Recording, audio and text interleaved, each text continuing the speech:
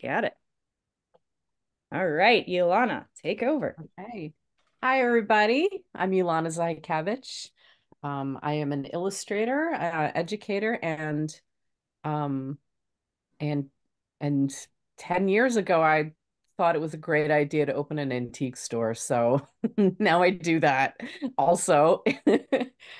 So I I have been illustrating for, I don't know, about 30, 40 years now, so very long time.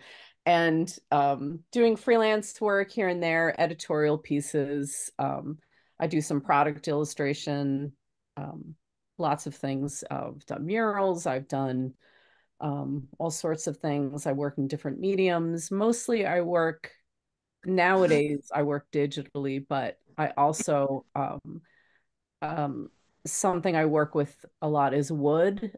And, I love to cut things out on my bandsaw and paint them. And that's something that I haven't done in a little while, but I will get back into it.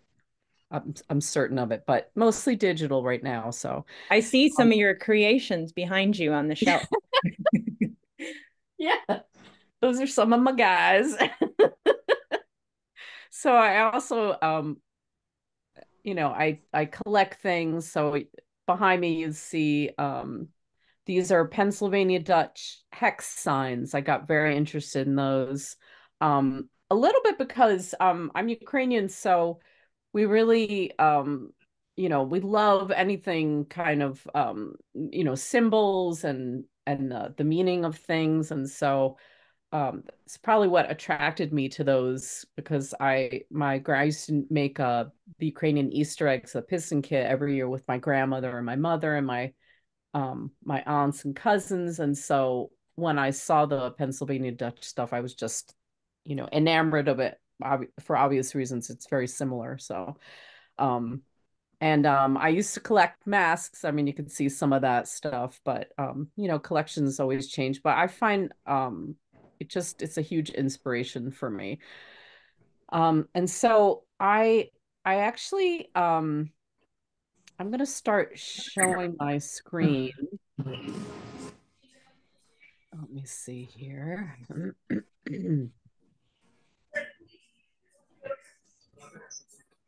uh, full screen.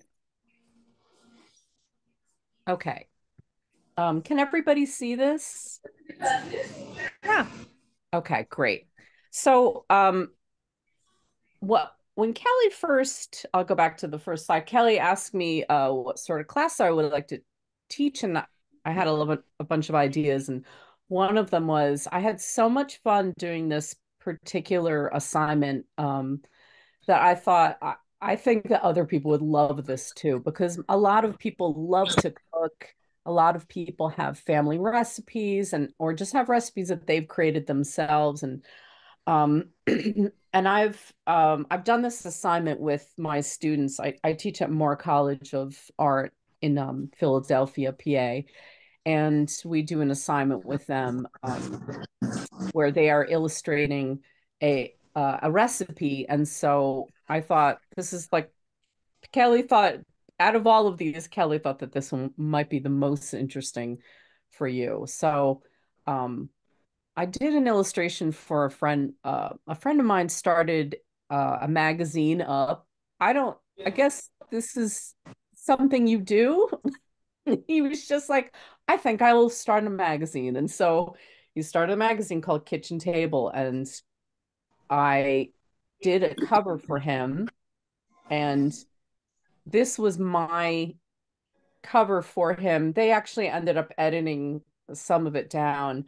But this was the whole feel of the magazine because it's out of Portland is just like food, being a foodie, local sourced foods. And so it was such a it was so much fun for me. And so he asked me to do another illustration, and this one was more about family. And so I wanted to show you some of the sketches that I sent to him.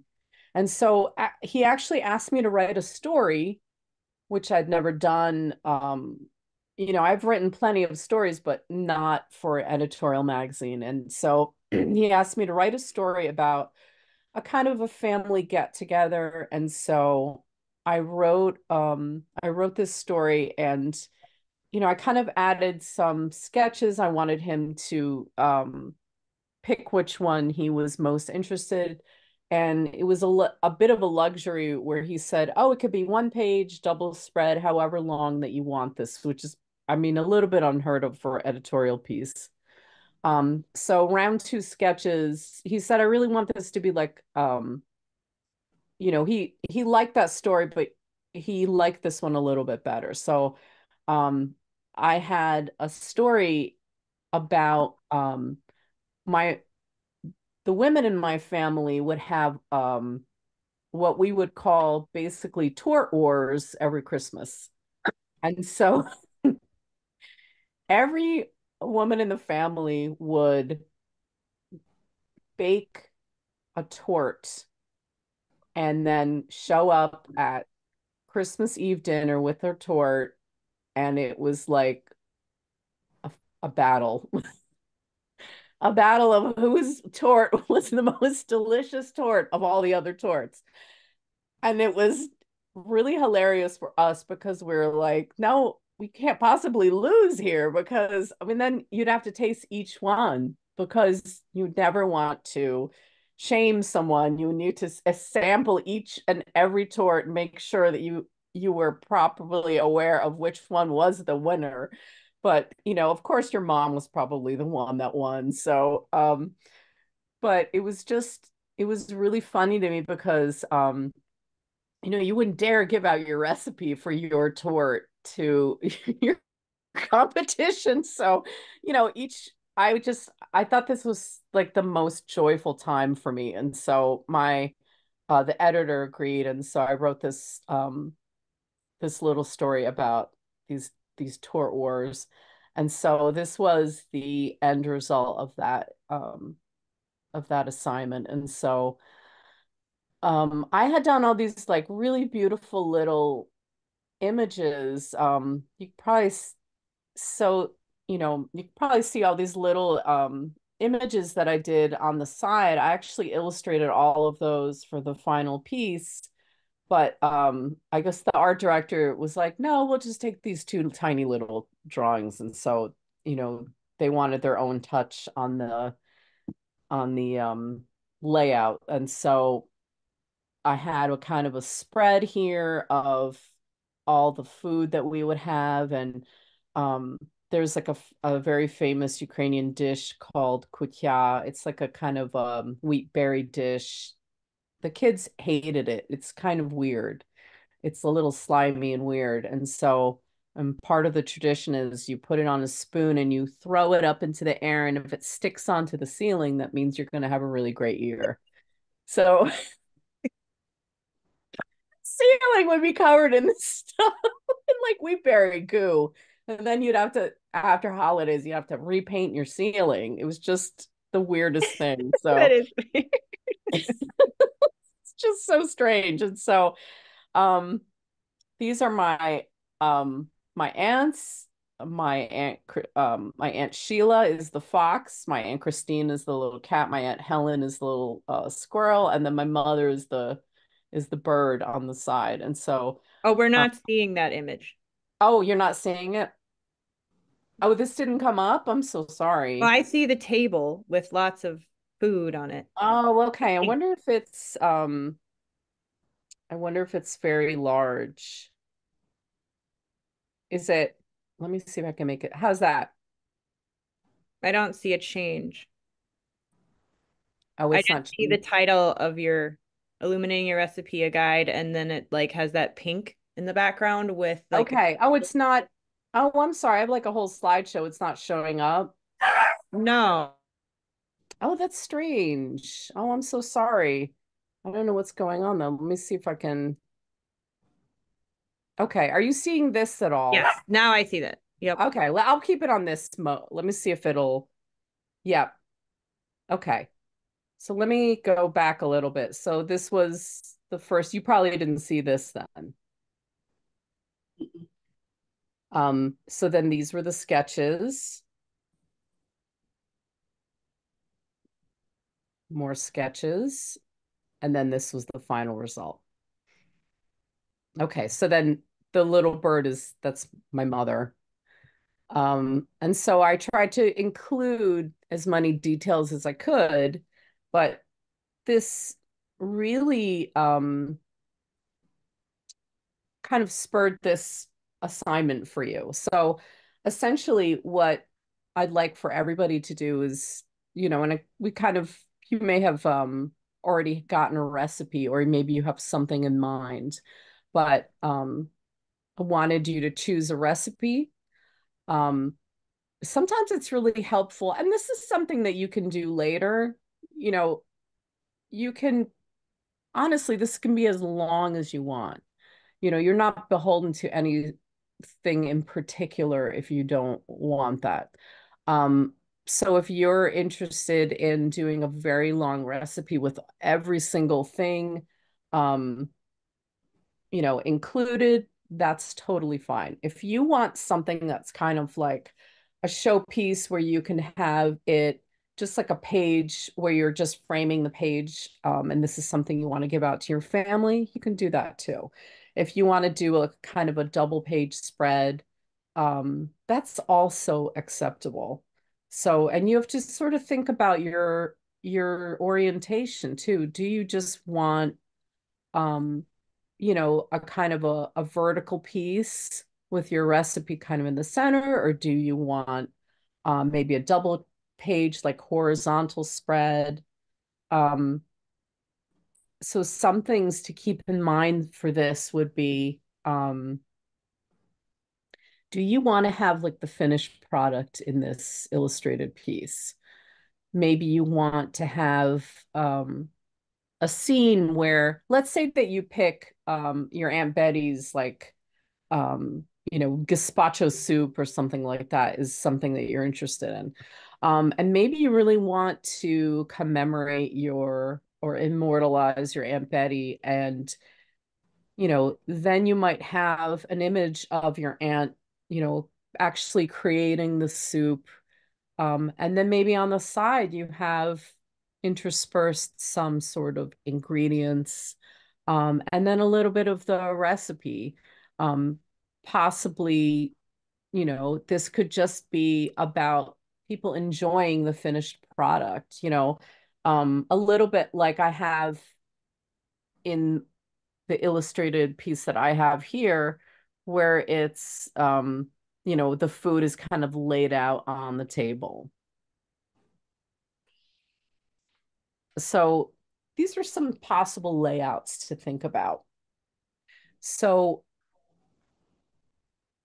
if you're going to be doing the double spread, so you might want to have your recipe.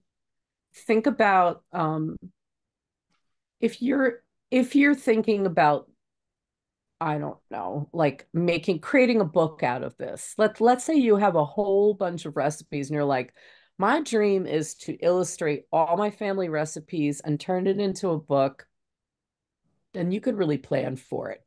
So part of that would be making sure that you have like a specific size that you want to do your book, and that you're accounting for the gutter. So in publishing terms, so this is where the fold of the image is right down the center in the gutter. Um, so what that means is you have to be very careful about the information that's getting a little too close to the gutter. So make sure that this is only if you're really planning on having this be like a double spread book situation for yourself. So you might have the recipe on one side and maybe a little bit peeking out on the second side. And then maybe you have some of your um, imagery kind of cascading around. Or maybe you have just a vertical piece where you have the recipe and the entire image just kind of folding around the entire piece. Maybe you have something that's a little bit closer to what I did, where I had just the illustrated piece on one side, fully illustrated, and then I had the recipe on the other side. and the recipe is kind of unhindered. You can probably fit in a bunch of information. You don't really have to edit anything down. You could really fit everything in there. And maybe you just have like just a little tiny little image in there. And perhaps you want something that's like, okay, I want to do an image that's finished and I want to have the recipe over the top of it. Maybe you have like a little character there. This is another layout. So let's say that you're like, I don't care. I'm going to abandon all, reason. I'm going to have this giant poster. The recipe's going to be down the center. And then I'm going to have ingredients on one side. And then I'm going to have the finished product on the other side. And then lastly, you could have something like the recipe's just kind of floating inside the area, and then your images is kind of, um, pouring out around it. And this is a bit of,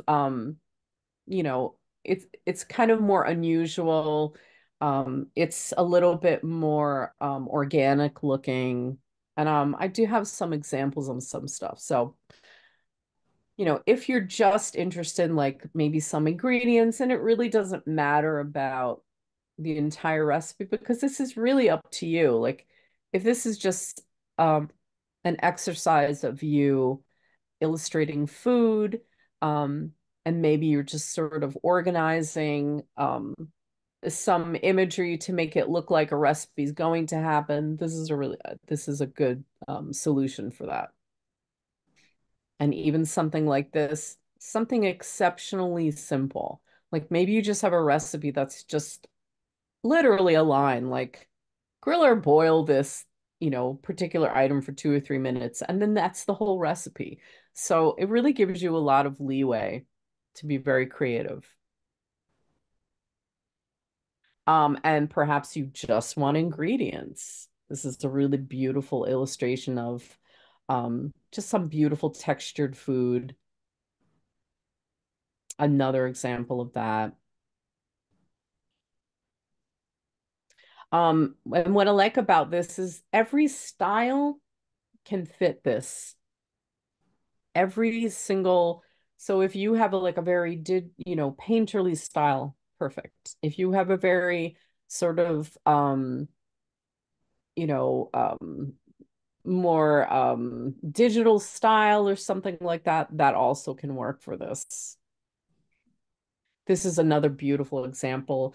If you have really good handwriting, this is a great assignment for you because you could really showcase some of your beautiful handwriting. Even if you don't, I think it's really charming. Um, or if you're pretty good with any of the digital programs like Adobe Illustrator or Photoshop, you can certainly do the lettering um, digitally. This is when I was speaking about a layout that's like a little bit more fun and organic. This is a great example of that. So here you have like the title of your piece. You have some of the ingredients coming around. Mhm. You also have them listed in here. And then you have more of the information um, kind of typed out to the side here. So everything's kind of organized. It's almost compartmentalized here. This is another fun one. So again, with this person has very beautiful handwriting, and so there you have the directions are here.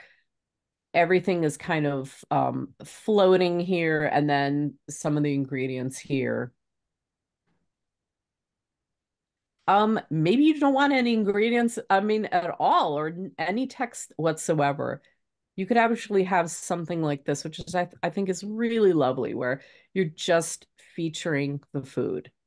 So most people can figure out by this exactly what is in this sandwich or in this little pita. So you have your bread on either side, you have some mayo and tomatoes, some lettuce, whatever meat product this is, and some tomatoes and some olives. So it's a great little example of like, okay, well, I don't want to do any text, but I really want to feature the lovely food. This is an excellent way to do that.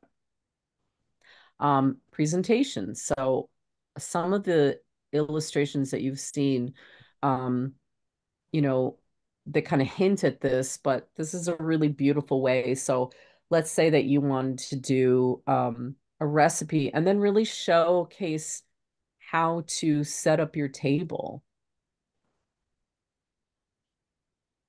And maybe you really want to get up close and personal with the food.